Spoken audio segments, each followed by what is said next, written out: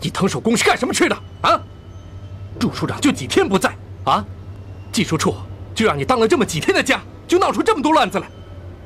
这么重要的资料，是可以弄丢的吗？是可以丢的吗？也奇了怪了，平时都好好的，怎么一出事儿就丢了呢？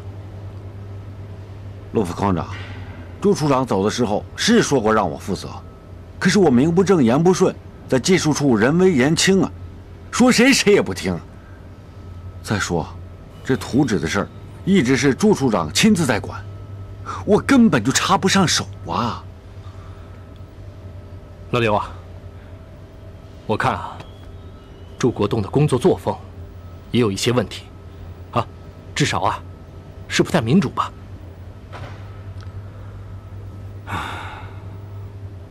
现在不是谈论这个问题的时候。唐工，如果图纸找不到，有没有其他的线索？这就不好说了。祝处长说他设计的图纸碰不到暗河，掘金队又说他们是严格按图施工。唉，谁会想到这施工队的图纸连一张也保存不下来？一定得找到这张图纸，没有这张说明问题的图纸，党委怎么给这次事故定性呢？怎么给群众一个解释呢？好吧。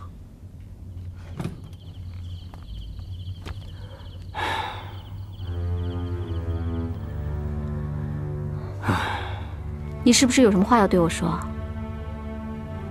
是啊，我想跟你谈谈朱国栋的事儿。他怎么了？这次矿难，他很被动，掘金队是按照他的图纸施工的。哎，不是还没有最后定论吗？是，可是，我想和你说的是另外一件事情。哦，什么事儿？你看，这是他上个月发表在煤炭建设上的一篇文章。标题为“尊重科学，拒绝官僚主义”。内容中多次强调要尊重科学，尊重技术人才，不能官僚主义，不能瞎指挥，不能头脑发热。他说的是对的呀。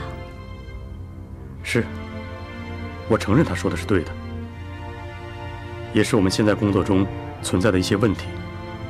可是他对于政治太缺乏敏感性了。这跟政治有什么关系啊？当然有关系了。你最近没看报纸吗？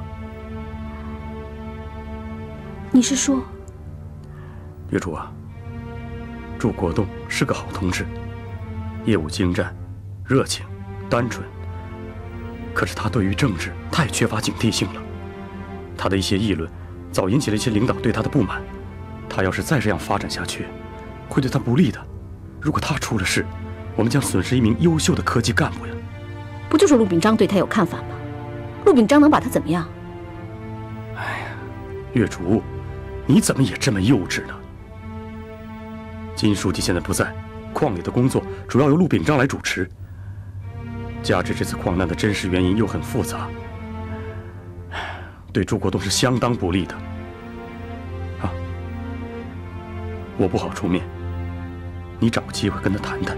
让他最近谨慎一点。你为什么要我去啊？我知道你跟他的关系不错，你的话他会听的。你就不吃醋吗？不。为什么？我相信你们都能正确对待。我也知道，你虽然嫁给了我，但你并不爱我。我也知道，人心是很难改变的。但是，只要让我爱你，我就足够了。于达，你真是个宽厚的人。唐工，那张图纸找到没有？不知道，调查组在查，我们处里的人都没插手。这下热闹了。我看啊，这图纸事件比矿难还要复杂得多。哎，有人说，是朱国栋为了逃避责任，把图纸给毁了，是这样吗？腾公？不知道。我听到另外一种说法。什么说法？是场阴谋，有人想把朱国栋搞进来，把图纸藏起来。不会吧？谁会这么无聊啊？我倒是听说，施工队是严格按照图纸进行施工的。那照您这么说，这朱处长可就难辞其咎了。一切结论都由调查组来定。哎，你们瞎说啥呢？祝处长是无辜的，那图纸我见过，他没有撒谎。他怎么那么激动？哼，他是祝处长手下的红人嘛。哦，难怪。哎，韩月出来了啊，肯定是去找朱国栋的。这样，你在这守着，我去报告陆矿长。好的。朱大哥，哟，月主，你来了。我给你烤了点肉，来吃吧。啊，谢谢啊。啊，真香啊！好久没吃到这么香的烤肉了。记得最后一次吃还是在你爸去大西北之前吧？你还记得？怎么能忘了呢？那天啊，我们都喝了不少酒。时过境迁了。哈，哎，月主，今天你怎么来了？没上课啊？今天礼拜天。哎呦，在这屋子里待了几天，连日子都忘了。宇达让我找你来谈谈。谈什么？他要我转告你，这段时间说话谨慎点儿，也少发表文章。为什么呀？你没看报纸吗？这段时间风向变了呀。变什么了？你文章的有些提法太敏感了，会给你带来麻烦的。哎呀，月珠，这玉达也太谨慎了。哎，现在不是提倡百花齐放、百家争鸣吗？宇达说的对，你在业务上一流，可在政治上真是太幼稚了。我爸写信来也让我转告你，你得学会保护自己啊。我怎么幼稚了？现在是和平时期，人们都在全心全意地建设新中国，有什么可保护的？你怎么这么倔呀？我爸是为你好，他有些话是冒着风险要我转告你的。最近是非常时期，你文章中的议论触动了一些敏感话题。非常？到底怎么回事？韩老师，你不能在这儿，赶紧走吧。为什么？朱国栋正在审查时期，不得跟外人接触。哎，谁说的？陆矿长说的。哈，月珠，别担心，我经得起任何审查。那你记住我刚才跟你说的话。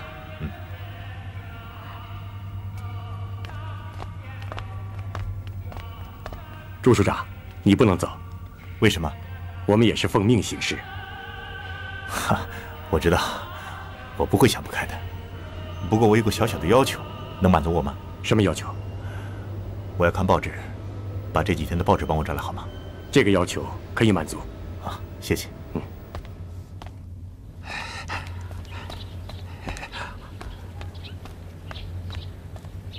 看看老爷。老爷，你今天真精神！嘿，老爷今天参加工作了，真的。爹啊！哎呦，今天穿的呀可真精神啊！哎，你有工作啦？我跟你说啊，大少爷说话还真算数。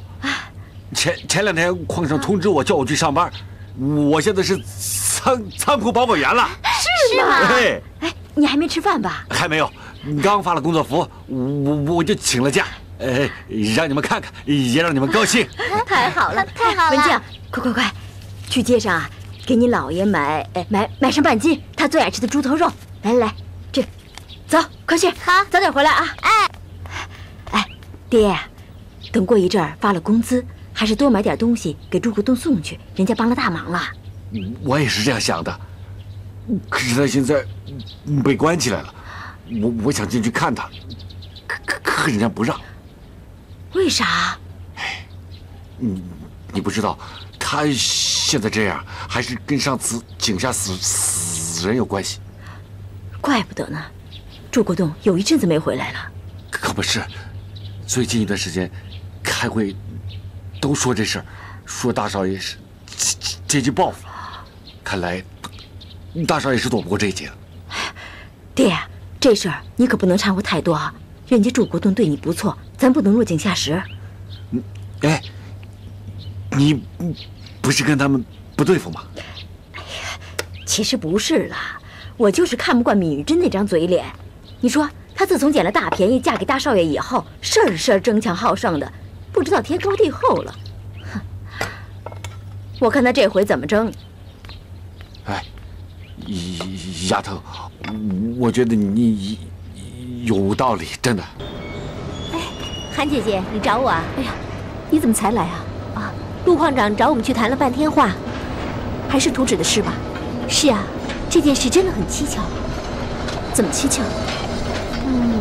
我明明记得祝处长的图纸是备份存档了，可是就是找不到。那你说是怎么回事啊？只有一个可能。什么可能？被藤宫藏起来了。你有什么理由怀疑是他藏起来的？我清楚地记得，给掘金队下图纸的那天，祝处长要开会，是藤宫送去的。在此之前，藤宫也设计了一份，但是被祝处长否掉了。祝处长当时还说，藤宫的这个设计在掘境的时候会遇到暗河。真有这么回事？对，所以我怀疑是藤宫掉了包，把祝处长的图纸藏起来了。这件事你对谁说过？谁也没有，只对你说啊。哦，小柳啊，你能不能想办法，在藤守宫的办公桌里找找那份图纸？好的，我想想办法。藤宫他很谨慎，走吧。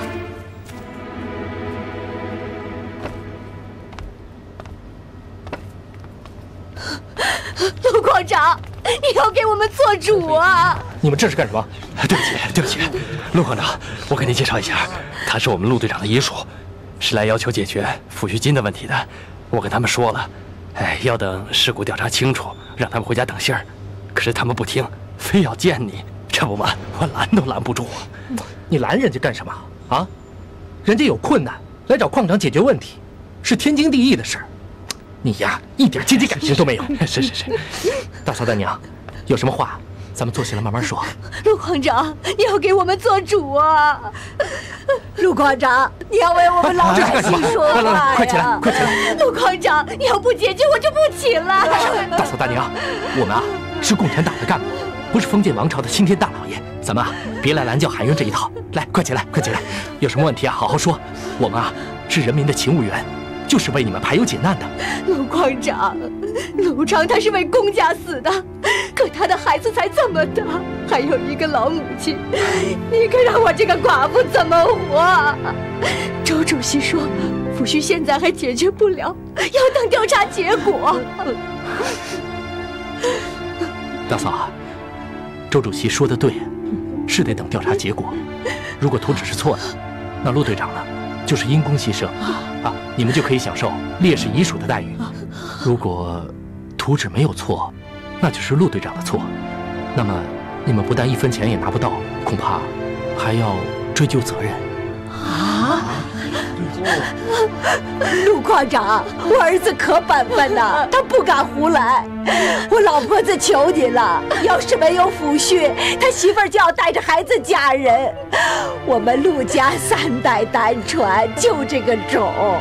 陆矿长，我给你跪下了。大娘，我知道陆队长啊是个觉悟性很高的好工人，可是这件事儿，还很复杂，牵扯到一个我们设计图纸的祝工程师。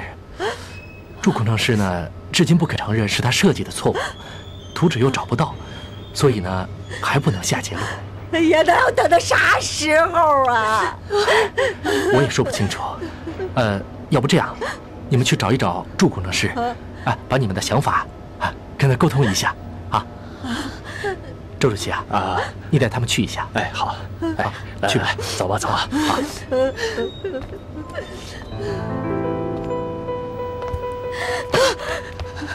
我跟你拼了！你干什么？干什么你？陆大嫂，你干什么？快松手！赶紧把他劝走！快！哎，别让他们走，让他们说。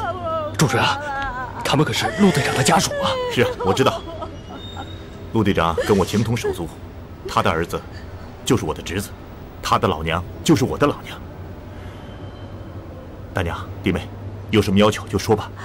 大兄弟，你说你和陆长是好兄弟，我替我死去的儿子求你了，求你给我们条活路吧，要不然我儿子在九泉之下也闭不上眼呀。周主席，这到底怎么回事啊？陆队长牺牲了，矿上应该给予抚恤啊。可是事故责任还没有认定，如果认定是陆队长不按图纸施工，不但1分钱抚恤金没有，还要追究他的刑事责任呢。为什么？这个职工抚恤条例规定，玩忽职守，不在有谱范围之内。这孩子是打出煤那天出生的，叫新田。新田，给这位伯伯磕头啊！大娘，别这样，千万别这样啊！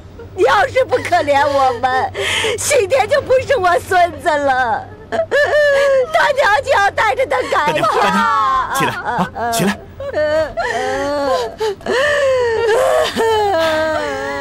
大娘，你们别难过，我答应你们，责任我来负。朱处长，这话可不能随便说呀。周主席，我这不是随便说的。你告诉矿上领导，这次透水事故的责任由我来负。好人呐！你看，大家赶快到会议室开会去啊！矿难事故的调查结果已经出来了。腾工，谁的责任啊？朱处长自己承认了，是他的责任。不会吧？我也不相信，是周主席亲口说的，还算朱处长有良心。哎，你怎么还不走啊？赶快去！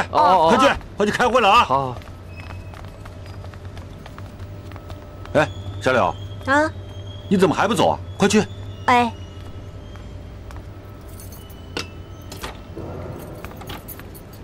腾工，我们在几号会议室开会啊？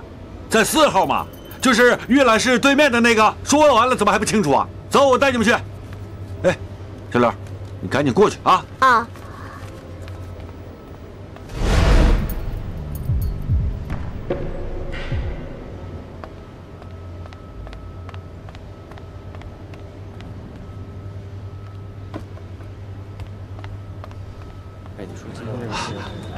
陆科长，好，刘副书记，周主席，哎，樊秘书，来一下。哎，你快去，在广播上通知一遍。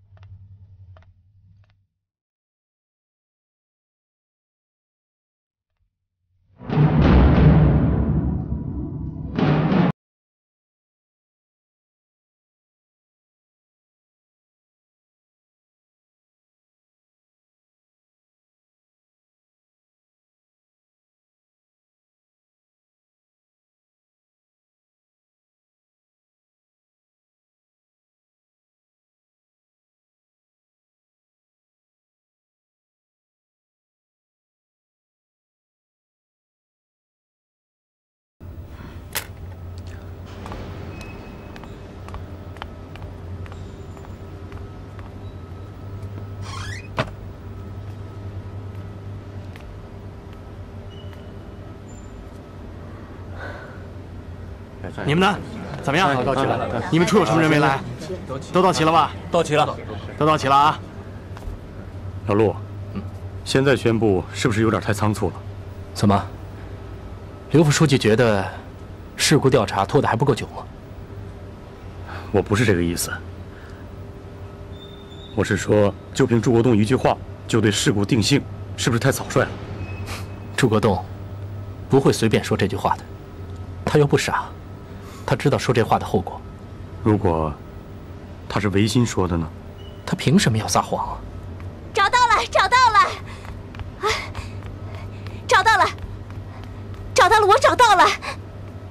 刘辉同志，你找到什么了？我找到能够证明祝处长清白的图纸了。这样了啊！图纸找到了，在哪儿找到的？在滕守公办公室的柜子里。在柜子里？这样。小柳同志，你把图纸交给黄总工程师检验一下。哎。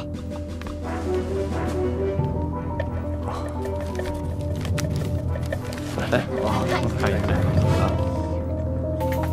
是3号坑道的设计图纸，设计者签名也是祝处长。那再看看，图纸上标的纬度和事故发生的纬度是不是一样的？一样。图上标的纬度就是目前透水的纬度。啊！我就说了，这是祝处长的签名。怎么会挖到那儿去呢？哎呀，不可能是就是这么标的。哎啊！绝对没有。不可能，绝对不可能。小柳同志，我不知道你是出于什么样的动机，但至少你应该相信黄总工程师，相信科学吧。滕守公同志，你为什么要把这张图纸藏起来啊？我是为了挽救祝国栋同志。可是你知不知道，你这是害了他，也害了牺牲的陆队长。对不起，我辜负了领导对我的信任。幸好祝国栋同志能主动承认错误，要不然他的罪过就大了。对不起。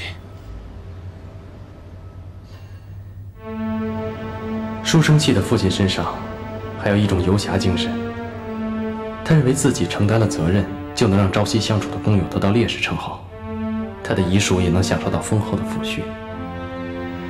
然而，他没想到的是，他的书生期给他带来的却是灭顶之灾。老祝啊，今天的谈话对我来说，简直是一场折磨。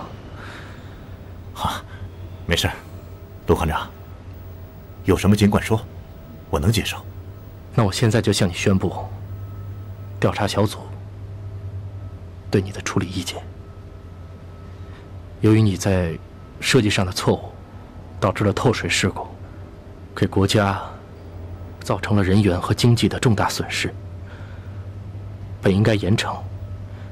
可是考虑到你是我们矿里开发第一井的功臣，所以从宽处理，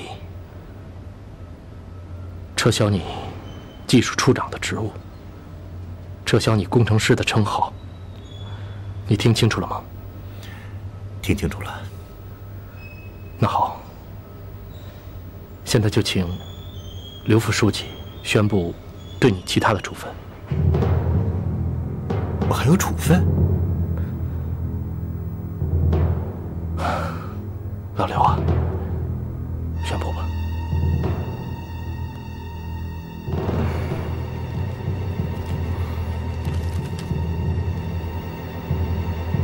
关于划定祝国栋同志为右派分子的决定，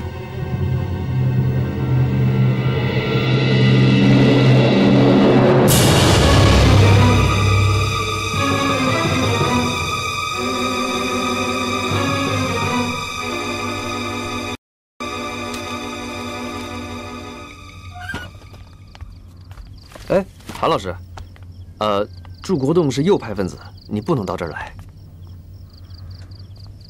我来见他是刘副书记特批的，这是他写的批条。对不起啊。麻烦你们回避一下吧。好，行，走。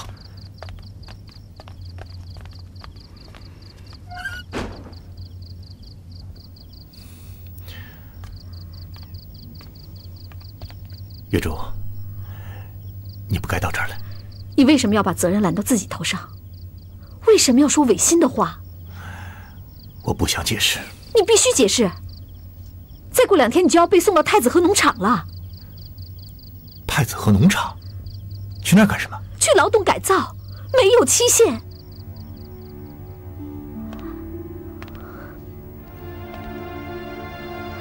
你现在后悔了吧？如果这样能换来陆队长家遗属的优厚抚恤，我不后悔。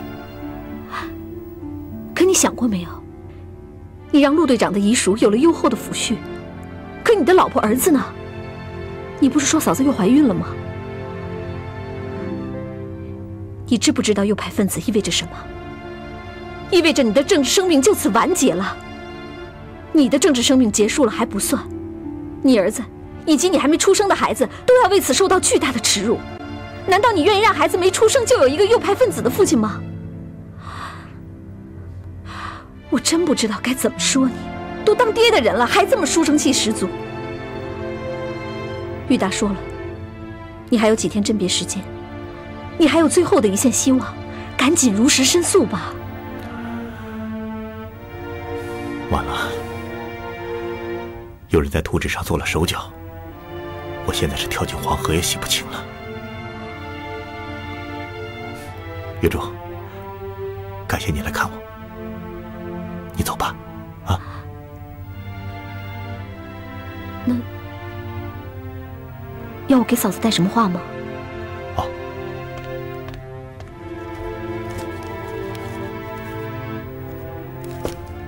把这封信捎给他。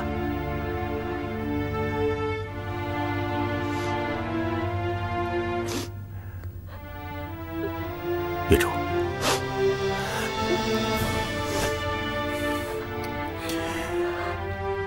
别难过，人生的路还很长，我相信一定能挺过去。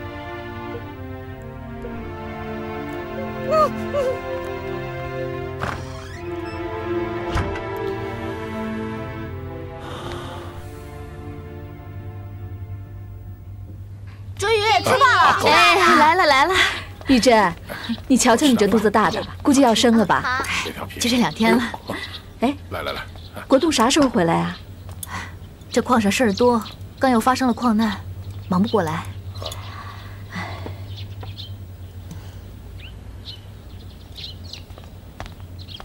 嫂子，叔叔阿姨好。嫂子，哎呦，哎，嫂子，什么风把你们吹来了？刘书记啊，我陪月竹回子弟学校，顺便过来看看你。哦，还没吃饭吧？来，坐下一块吃吧。不吃，不用了，嫂子，不用了，我们吃过了。嫂子，我们今天来是有点事儿要跟你说。那进屋说吧。哎，新华呀，快给叔叔阿姨倒水。来，进屋坐啊。来。哎，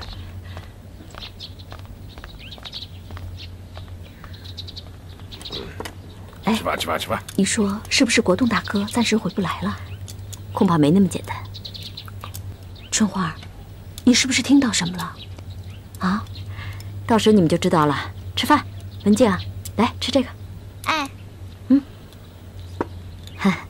酸菜你最爱吃。哎，2位快坐，快坐。嫂子别忙了。玉达，你就对嫂子说了吧。咋了？国栋出事了。嫂子，朱处长跟我说过，你是一个拿得起放得下的人。刘书记，你有话就直说吧。嫂子，我今天是来代表组织通知你，朱国栋同志被划成了右派分子。妈，啥是右派分子啊？大人说话，小孩别插嘴。去，吃你饭去。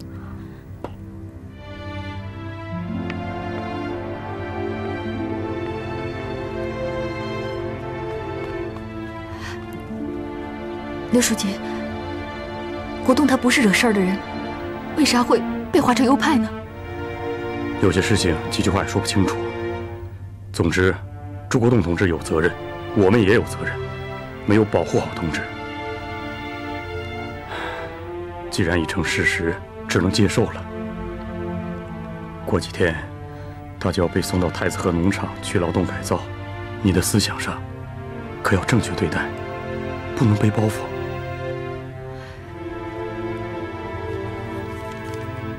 对了，嫂子，这是朱大哥给你的信。嫂子，嫂子，朱大哥给你的信。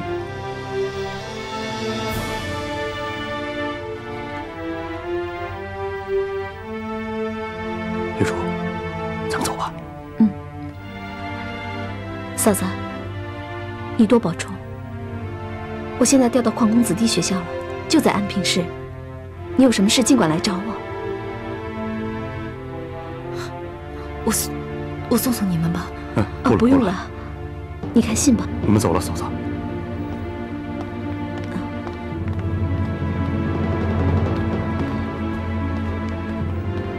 叔叔阿姨，你们走了？听话啊。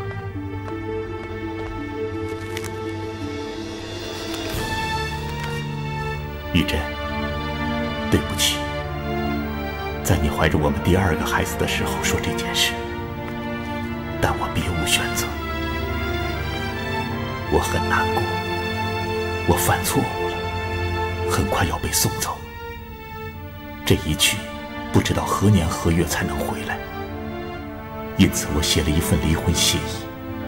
你如果同意，就签上名字吧。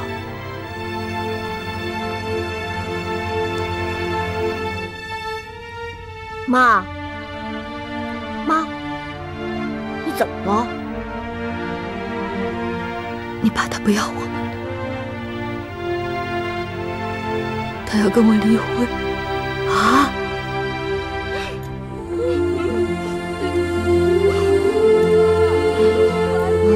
这新华是怎么了？这怎么了？还不赶快看看去？我也去，赶紧吃饭啊！别去看妈。走，去看看。哎呀，慢点！玉珍，你慢点，这是出啥事儿了啊？怎么了？新华，怎么了？啊？是不是国栋出啥事儿了？没什么，他调到别处去。我爸爸不要我们了，他要跟我妈离婚。什么？真的假的？别听他瞎说，小孩子懂什么？我没瞎说，是你告诉我的。妈，那是骗你的，你爸怎么会不要咱们？啊，玉珍啊，有啥事说出来，别一个人硬撑着。都是一路走过来的好姐妹，你说出来，兴许我们能帮上你什么忙，是不是？唉，你们祝家现在不像过去那样了，风风光光的，万事不求人，该低头的时候啊，就得低头，是不是？啊？我知道，该低的时候我会低的，这不还没到时候。谢谢你们为我操心。新华，快让2个姨坐下吧，坐下吧。没事就好。子龙还没吃完饭呢，我先回去了。哎呀，新华不哭了啊！新华哥哥，别哭了。文静，走，咱们回去。走，走啊！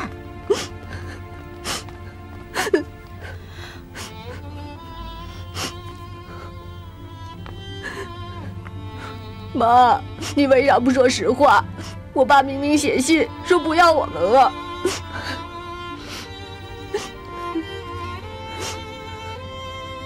新华，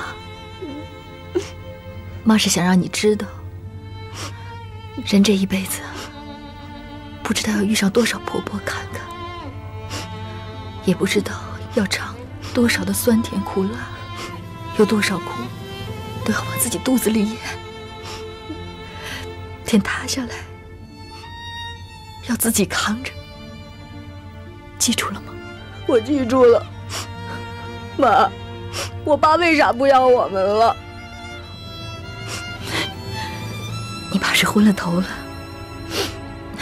新华，去把作业做完，明天到学校跟老师请个假。明儿啊，妈带你找你爸去，啊，去。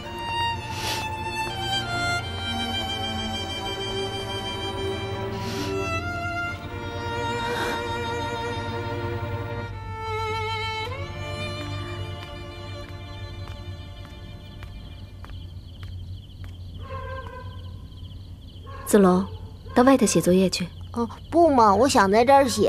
哎呀，妈要跟你爸说会儿话，出去写去，听话，快去。哦。东海，我跟你说，你发什么愣啊？我跟你说话呢，起来。哎，什么事儿？说。哎呀，起来，起来，我跟你说。哎呀，我跟你说，这玉珍从来都是拿得起放得下的人。他肯定是遇到什么过不去的事儿才会这样的。哎，肯定是啊，国栋出啥事儿了？国栋会出什么事儿啊？那么好的一个大好人。梅姨，哎，梅姨，新华哥，子龙，快做作业去啊！哦。新华，你有啥事儿吗？梅姨，我妈说明天请你给她请个假，她要带我去看我爸。行，新华，你娘没事了吧？没事了。孩子，快点回去吧，多陪陪你妈。啊。那我先走了，梅姨，东海叔再见。好，再见。哎，姐妹啊，等他们回来了，多陪陪玉珍。看来呀，真遇上过不去的坎儿了。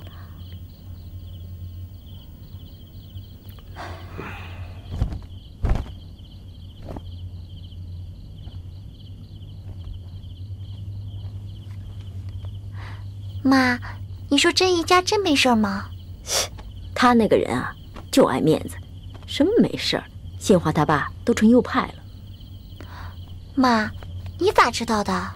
你姥爷上次过来说的。本来我还想帮帮他，可他那人呢，总是摆出一副万事不求人的样子，死要面子活受罪。让他没事吧，我看他这次怎么过这条沟。妈，啥是右派呀？右派就是坏人。妈，我看国栋叔叔也不像坏人啊。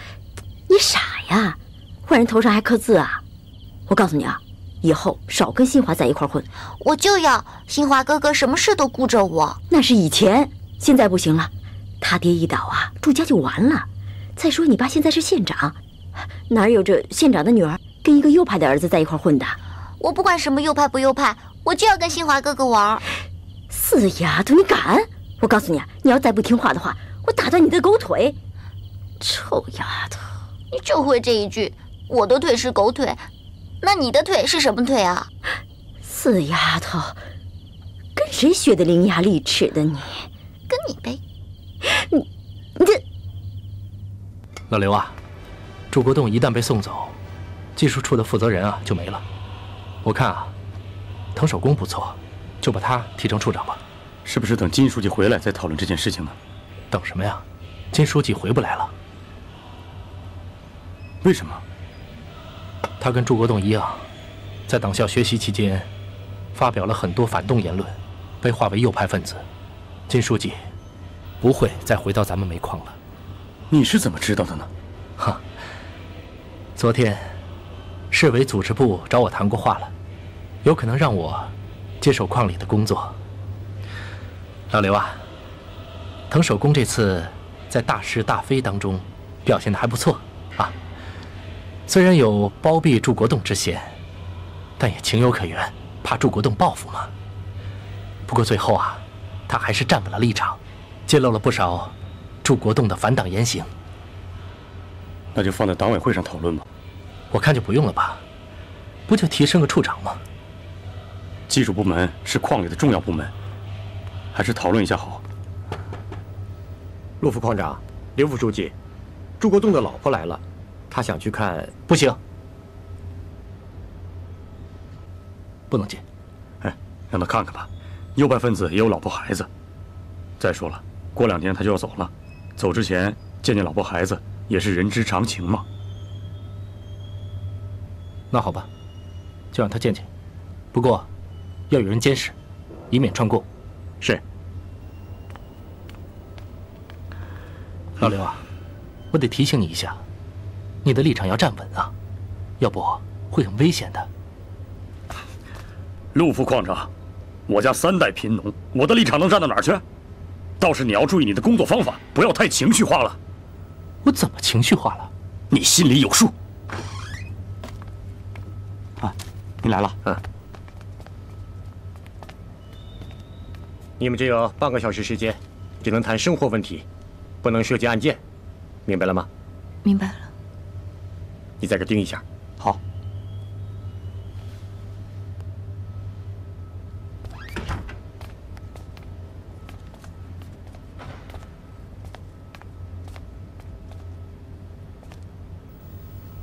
国栋，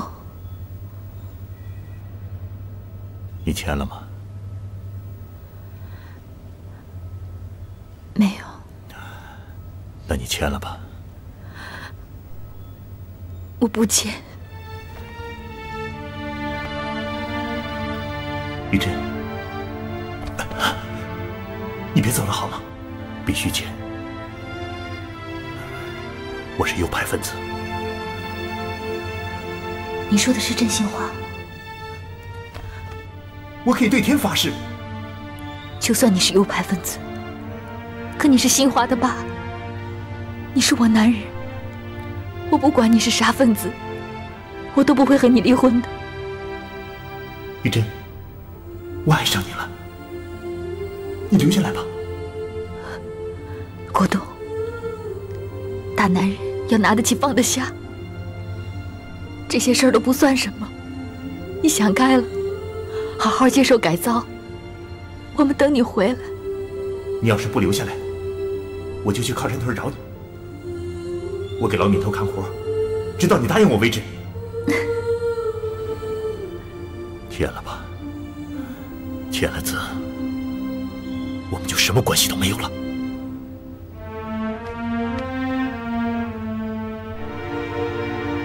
朱国栋，你休想！我不会和你离婚的，不会。爸，你不要逼我妈离婚，爸。走开！我不是你爸。新华，新华，起来！我恨你！我恨你！我恨你！恨我就对了，立场就站稳了。你说你这个人真不是人养的！你说你老婆带着孩子来看你，你还这么冷酷无情，真该好好改造改造。那就快把他们带走，快带走！大嫂，你回去吧。这些人呐，都是神经病，一个个都没有人性，不值得你们这样。啊，走吧，走吧，走吧，走吧。新华，咱们走。你真是无药可救，好好改造。哼。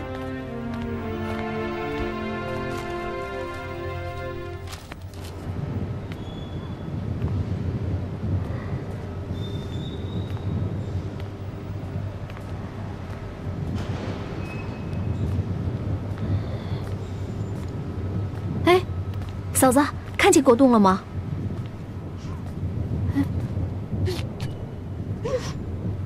怎么了，嫂子？阿姨，我爸不要我们了。啊？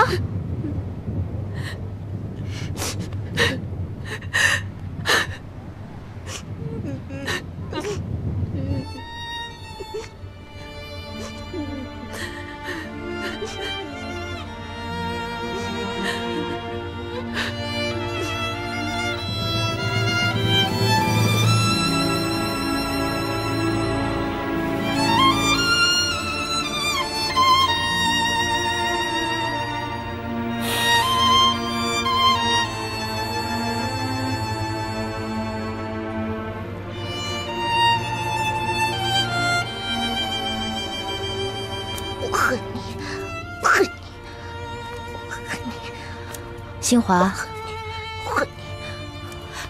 新华，你干什么呢？停下，别捡了！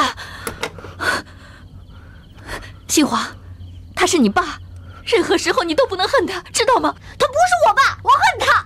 你胡说！你爸这么做是为了……妈，你怎么了？妈，你怎么了？妈，你说话呀！妈，你怎么了？快去叫你梅姨去，妈可能快生了。梅姨，春花姨，我妈要生了！梅姨，哎，梅姨，快点，我妈要生了！你说什么？你妈要生了啊！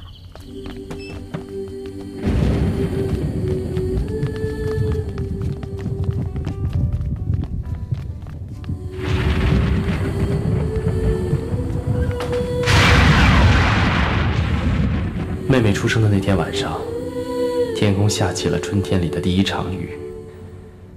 妈妈就给妹妹起了个名字，叫心雨。那天晚上，我感觉自己长大了。虽然我才8岁，我意识到，从今以后我是这个家里的唯一的男子汉。我要帮妈妈撑起这个家。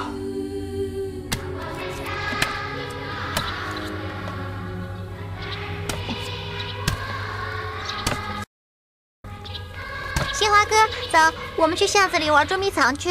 我不去。新华哥，你就去吧，没你不好玩。我还得帮我妈干活呢。新华，春华姨好。春华姨，你妈呢？在屋里呢。啊，哎，文静，回家做作业去，别一天到晚缠着新华哥。快去，听话。新华哥，你们都不玩，我也回去了。好吧，你回去吧。哦。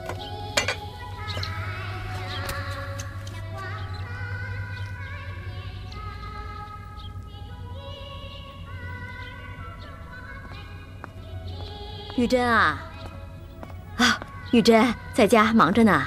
哎，春花来了。哟，这丫头长得可真俊啊！哎，难够吗？就是不够嘛。孩子还挺能吃的，是吗？春花，你坐啊。不坐了，跟你聊会天我就走。这2天啊，商店里的事忙着呢。我这一坐月子，你们更忙不过来了吧？可不是嘛。今天上午啊，商业局曾局长来了，开了个会。哎，这恶人非让我来做。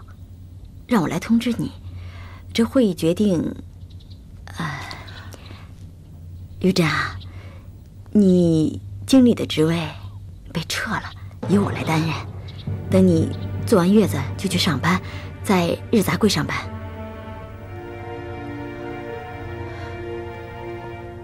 我对百货手，还是到百货柜台吧。不行，曾局长特意交代过了，这百货柜台嘛。关系到票证供应问题，要政治上特别可靠的人才行。你们家国栋是右派分子，你实在是不合适去。怎么，怕我搞破坏啊？他朱国栋是右派分子，我们家可是3代故奴。正因为你成分好，所以把你留下来了，要不然你现在什么都不是。玉珍啊，组织上的决定咱们要正确对待，是不是？啊，你忙着，我还要开会，先走了啊，先走了。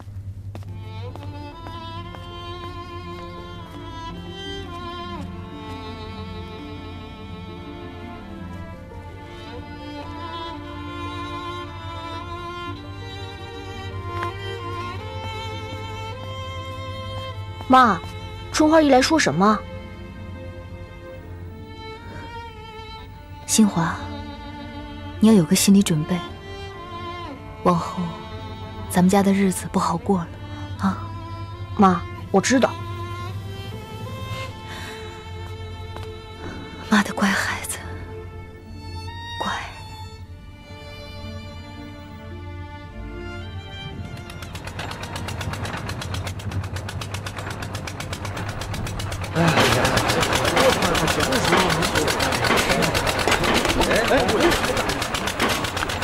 哎，朱国栋，你要干什么？我不干了。哎，我看你这架势，想反抗改造是不是？不是，我只是不想做无用功。他们这点选错啊，打100年也打不出水来，只能浪费人力物力。别干了！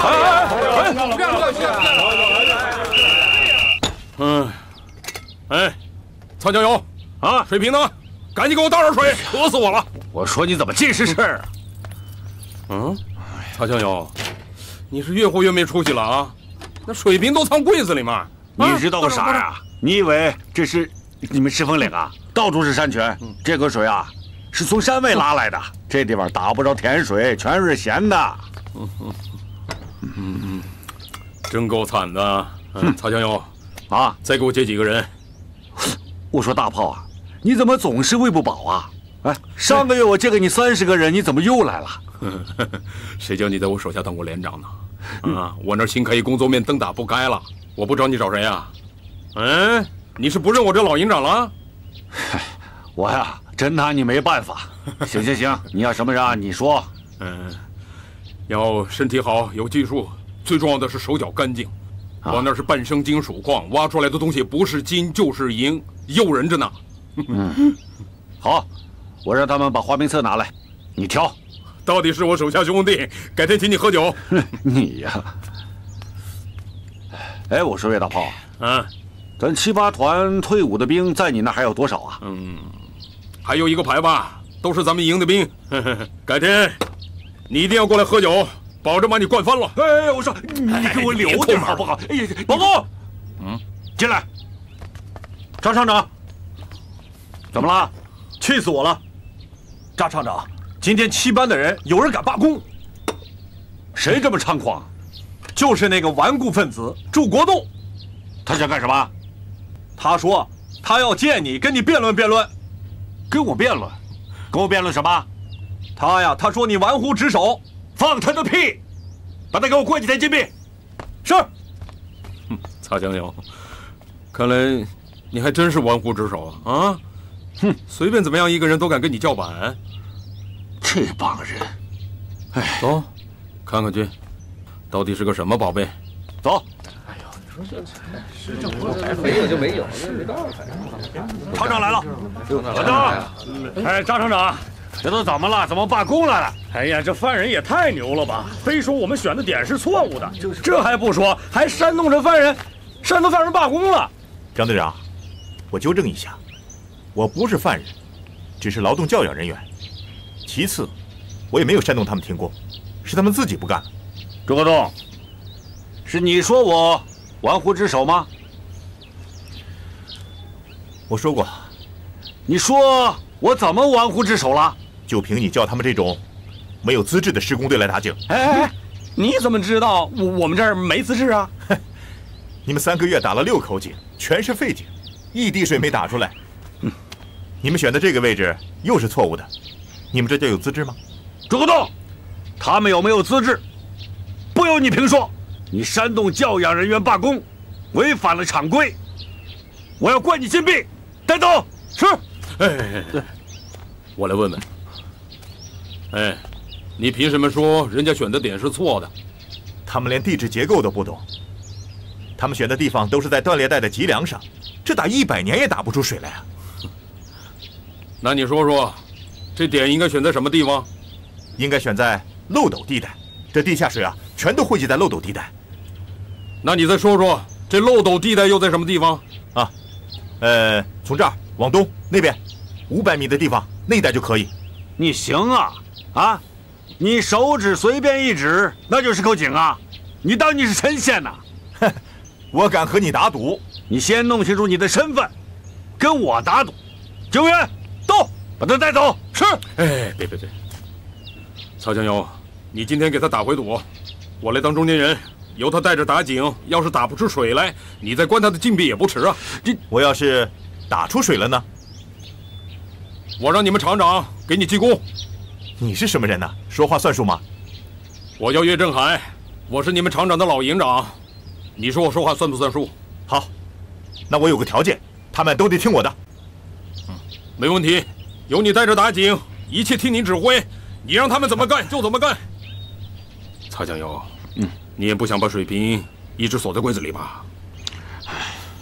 哎，只限于打井。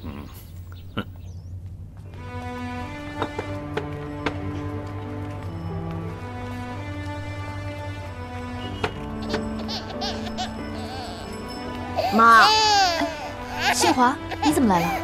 妹妹醒了，吵着要吃奶。快进来。哦。来，妈妈喂啊。这样行吗？行。那这个呢？新华，你帮我把农药往柜上摆。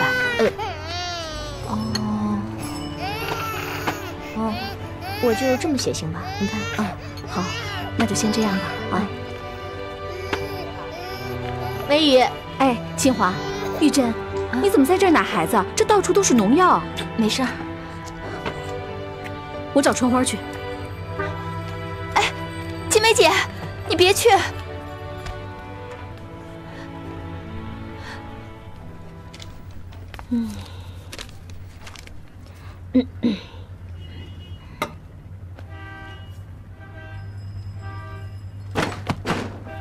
春花，哎呦，姐，吓死我了！我还以为是马书记呢。你怎么来了？快坐。你把玉珍调到百货柜去吧。他找你了？他找我干啥呀？是我实在看不过去了。新宇还在吃奶，你就忍心让他在农药堆里头奶孩子吗？姐，把玉珍调到日杂组不是我的意思，那是上面的意思。他们说她是右派分子的老婆。右派分子的老婆就该死啊！姐，你声音小点儿，当心人听见，说你同情右派分子。哼，我才不怕呢。你调不调吧？这事儿我一个人做不了主。你不是经理吗？你还做不了这个主啊？姐，你又不是不知道，我这个经理是人家拍金柱的马屁。你以为人家真把我当经理看呀？算你还有自知之明。那既然他们给了你这个令箭，你就实施呗。姐，你让玉珍来求我。你啥意思啊？玉珍她是求人的人吗？可不就是嘛，她都不着急，你急啥呀？行，你不调是吧？那我自己跟她调，我去日杂组。哎，姐，我调还不行吗？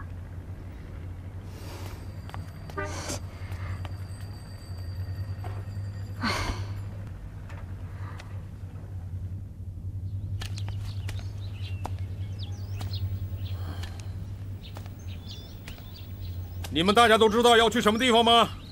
不知道。我们要去的这个地方，是关系到国家的金融财富的地方。条件呢，没有这边这么好，任务也很艰巨，所以我今天挑人，不像往常啊，是个人我拉着就走，我得要筛选。第一，你得要有体力；第二，你得懂技术；最重要的是，我要看你的人品。为什么呢？你们到了那儿就可以开开眼，见见什么是宝贝，什么是财富。看见那些东西，心里不是滋味啊，难受啊。为什么？那些东西都不属于我们任何个人，它是属于国家的。我们只是为国家尽力，国家要靠这些财富来加强国防、加强教育、加强医疗，等等等等。条件很艰苦，任务也很艰巨，但是我告诉大家，它很光荣。所以我想问问，有没有人不想去的？报告，讲。我不想去，我有哮喘病，现在看没事儿，我怕到了那么远的地方我犯病。好，有病，出来吧，站旁边。炸！什么事儿？出水了，终于打出水了啊！好啊！哎，别大炮，我得去看看，还真的出水了。哎，走。这姓祝的家伙还是个宝贝。哎，我刚才还没讲完啊。我们那边虽然苦点累点，但是生活待遇不错。我保证大家过去之后能够吃饱吃好，而且业余时间还有文体活动。我们那儿有篮球队、乒乓球队，还有象棋组。不是我岳大伯吹的，我那儿的文体活动啊，就是好多正规厂矿他也没法比。报告，我还是坚持坚持吧。有病就算了，我为什么先说不好听的，后说好听的？我那儿要的是一心一意。大家还有什么问题？没了。大炮，哎呀，大炮啊！中午啊，别走了，就在这吃饭。我要伙房杀头猪。大猪水来了啊！大猪甜水来了。姓朱的那小子还真行啊！行，喝酒没问题。但是我得给你提个条件啊。啥条件啊？咱们俩今天也打个赌。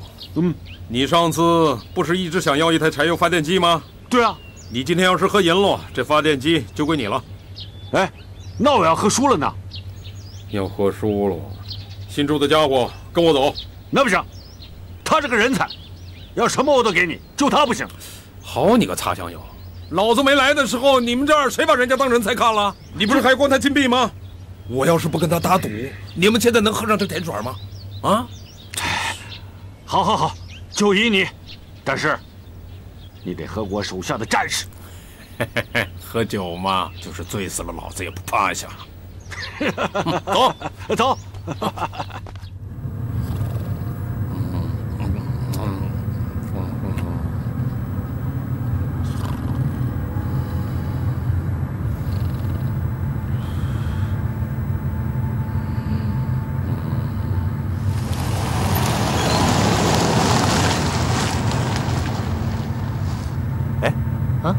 岳厂长怎么坐后面？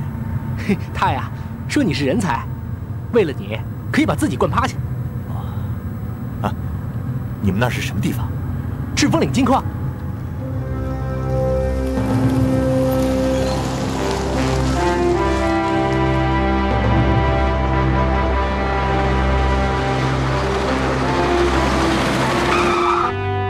到了，大家下车吧。收点东西啊，快点，下车了啊！把东西都拿好了啊！快一点！矿长，矿长，我们到了。到了。哎，我这一路上都在睡。对，您一路都在睡。他娘的，擦枪！大家听好了，这儿就是赤峰岭金矿。有什么不明白的，以后可以问我。都听到了吗？听到了。大点声！听到了。好了，下面我们按照6个人一个小张，把他给我带到办公室来。是。听到了吗？下车吧。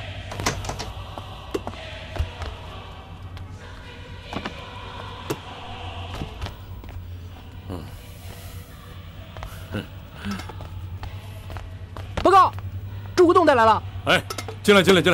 哎，请你去吧。是。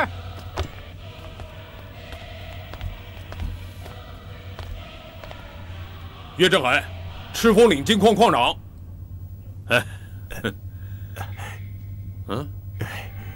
岳矿长，我是右派。我不管你左派右派的，这是我的地盘，我说了算。你到这儿来就是我请来的工程师。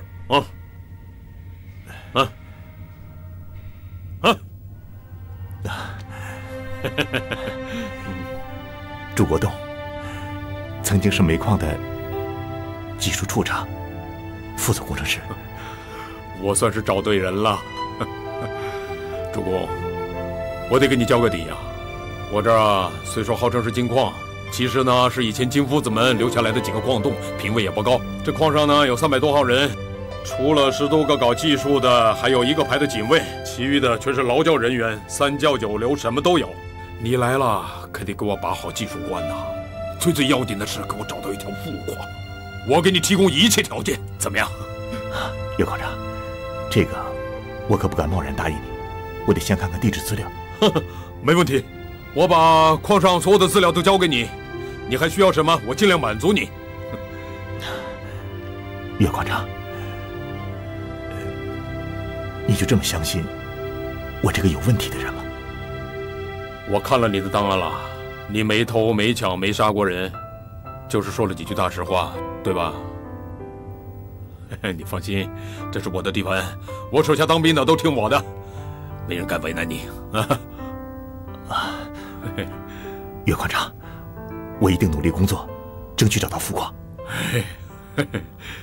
哎，老朱啊，也别有压力啊，这技术上的事儿我都听你的，这有富矿它就是有，没有你也不能把它变出来。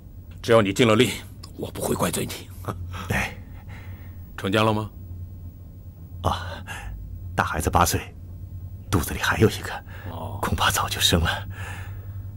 哎，只是不知道是男是女。要不把老婆孩子接到矿上来聚一聚？不，我打算和他离婚。啊？为什么？你看我现在这样，也不知道哪天能够解脱。我一个人受累就行了，何必让一家人跟着受罪？讲的也有道理，不过没那么邪门啊。这样，主公，你先去厂部报个到，然后安顿一下，晚上我把资料给你送过去。好的，啊，再见。哎，去吧。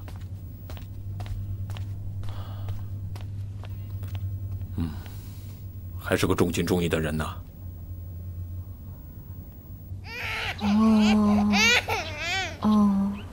妈，妹妹怎么了？饿的。那咋办啊？杏花，来，你抱着她，我去给她熬点米汤去。哦。小心啊！哎，妹妹乖啊，不哭。妹妹乖，乖啊，妹妹乖，乖啊，妹妹乖，不哭了啊，真乖。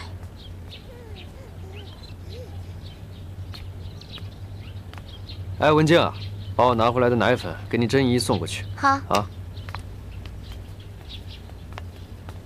文静，干嘛去？爸爸要我拿奶粉给珍姨。不许去。怎么就不许去啊？你看心雨都没有奶水喝，都哭成那样了，给人家拿去吧，一包能值多少钱？我不是为了那钱，我还不是为你着想啊！你现在是县长了，能去吗？哎，县长怎么了？皇帝还有几个草芥亲呢？再说一个院住着，远亲不如近邻嘛。啊，拿去。你又不是不知道，祝国栋他现在是右派，万一传出去，对你立场不坚定。我不怕。声音小点。你不怕？你不怕，我还怕。自从祝国栋当了右派，我爹在矿上净受人欺负，都说我爹是他叫去的，他们都拿小鞋给我爹穿。你有那个心啊，还不如给我爹吃呢。哎，行了，不拿就不拿，说那么多干什么？文静，坐下吃饭，妈给你盛饭去啊。来，吃米汤。妹妹乖啊，来吃米汤。妈，她不吃米汤。哎呀，乖啊，乖啊，乖不哭。妈，妹妹不吃米汤。妈，你来啊！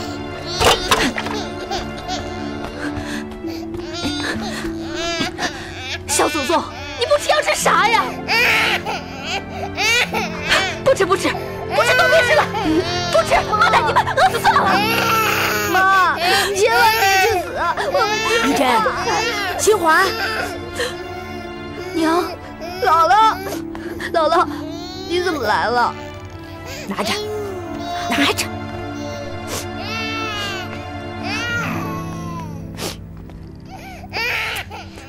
有你这么带孩子的吗？搁桌上，抱起来。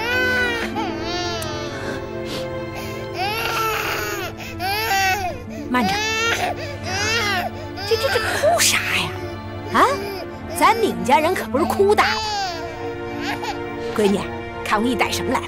这里头白糖奶粉，这里头白面韭菜。你给西雨冲奶粉去，我给新华包顿饺子吃。好。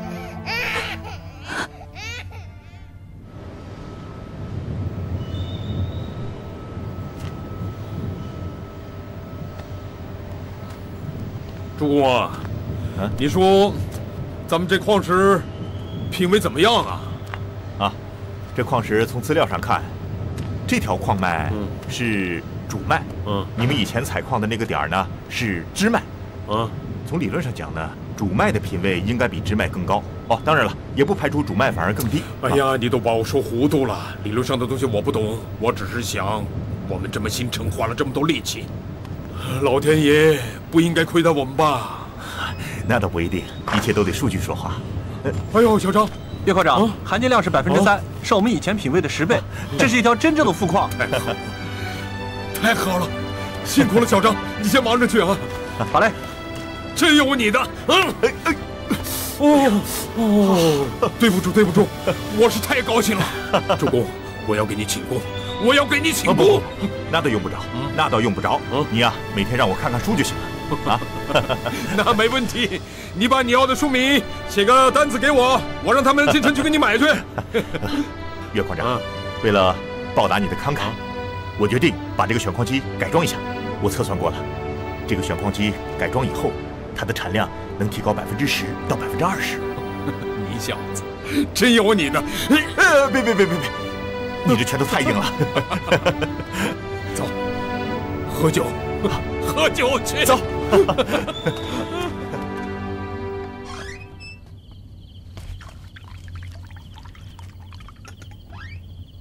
娘，他们都睡了。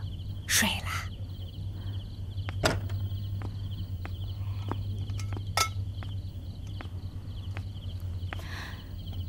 娘，哎，您怎么来了？嗨，那个你爹呀，上省里开会，碰到袁大姐了。她说国栋出事儿了，你一个人带俩孩子难啊，让我来帮帮你。这不，那白糖奶粉都是她给的，她也生了一闺女，跟心雨啊前后脚。哦，对了，袁大姐让我嘱咐你，说呀，让你挺住，没有过不去的沟。袁大姐也知道了。嗨，这事儿瞒得住吗？靠山屯都传遍了，说国栋祸害工人阶级，是啥啊？右派分子。娘，别听他们瞎说，国栋他不是那种人。娘知道，这自古以来吧，好人就容易受冤屈。哎，那什么，国栋有信儿不？他要跟我离婚。啊？离婚？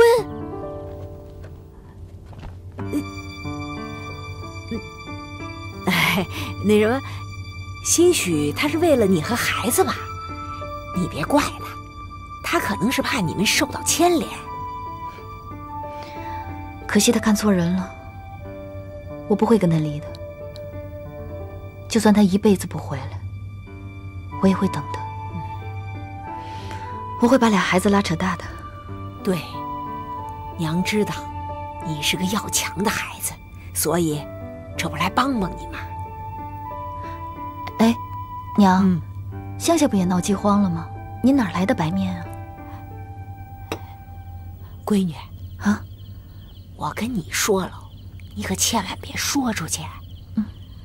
这还是你爹和杨食堂瞒产粮瞒下来的。杨食堂是谁啊？就是那杨彪子。回娘家了，彪子哥。别叫人彪子哥了，人家现在叫杨解放。对，解放。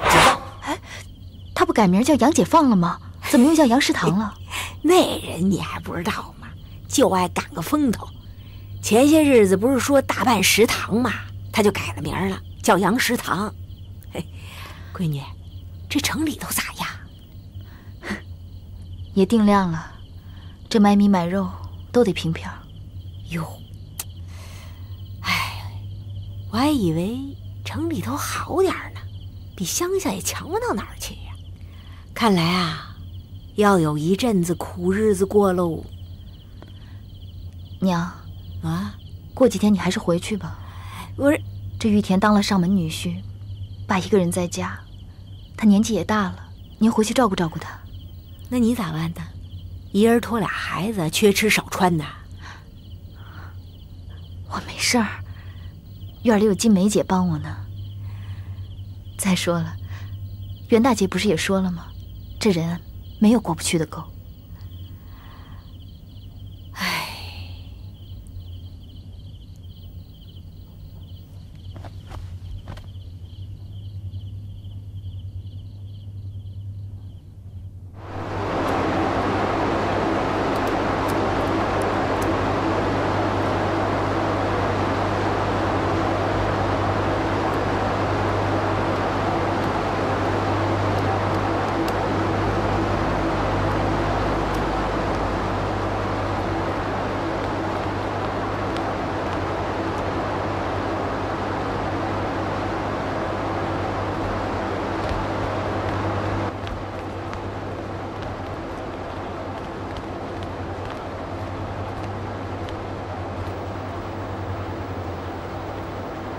把东西拿出来。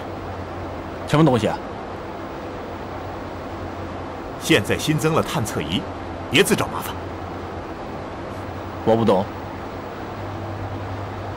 矿上把咱们当人看，不是人干的事，咱不能干。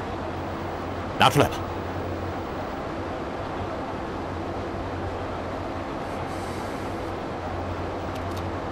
去上工吧，下不为例。算你小子眼狠。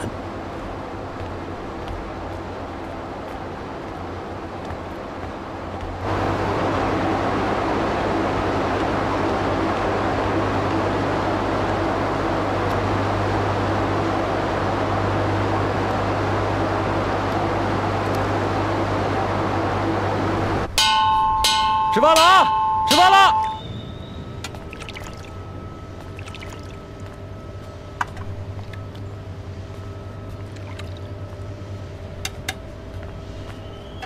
这粥怎么这么轻啊？就差脱了裤子下去捞去了。哪儿那么多废话？每天都是定量的。我，就这么点定量？上面定的，有本事到上面找去。得了。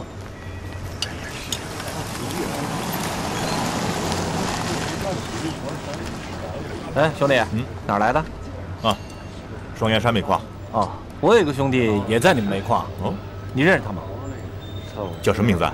叫于德庄。于德庄？再给点吧。没有，不认识。嘿，老弟，你这不够吧？来，不用了，谢谢。够了，来吧，够了。来。哎，他在哪个部门？哦，这个我也不知道。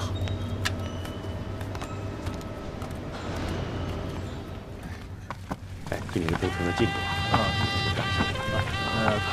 你跟高上午上进度接我。哎，朱光，哎，你不用排队了，不用检查了，过来跟我一块走管教通道吧。啊，还是跟大伙一块儿走检查通道吧。朱光，人家都叫你走那头了，你就走那头呗。还是算了，你该主动接受检查嘛。哈。哎，朱光，你好。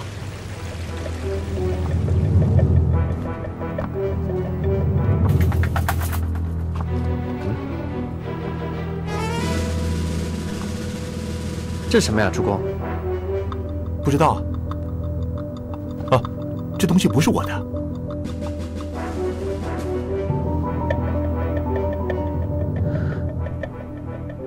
对不起，朱光，请跟我们走一趟。这个工程你们得抓紧了。放心吧。报告啊！报告叶会长，有人脱带金子。什么？谁？朱国栋。祝工程师？不可能！这是从他身上搜出来的，一共5克。见鬼了！紧急集合！是。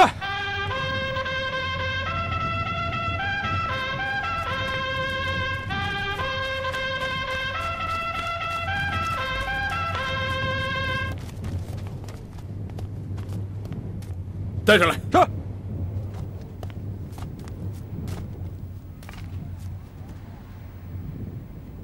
今天出了件我最不能容忍的事情，有人从选矿车间带出来一袋金沙，整整5克，5克呀！这袋金沙是从祝工程师身上搜出来的，可这上面没有他的指纹，这明显是栽赃陷害。我们检验过了，这上面有2个人的指纹，一个是搜身警卫留下的，还有一个就是那个栽赃陷害的人留下的。我有你们所有人的指纹，我们也已经知道了这个人是谁。我岳振海是个要面子的人，我不想这件事情声张出去，所以我今天给他一个机会，3分钟之内给我站出来，如果不主动自首，我就对他不客气。我岳振海从来说话不放空炮，现在开始计时。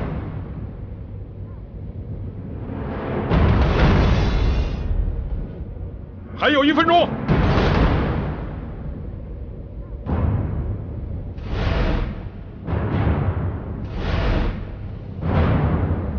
最后10秒。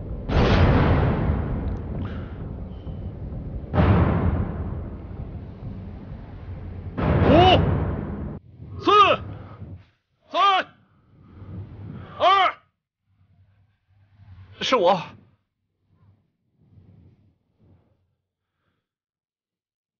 刀疤。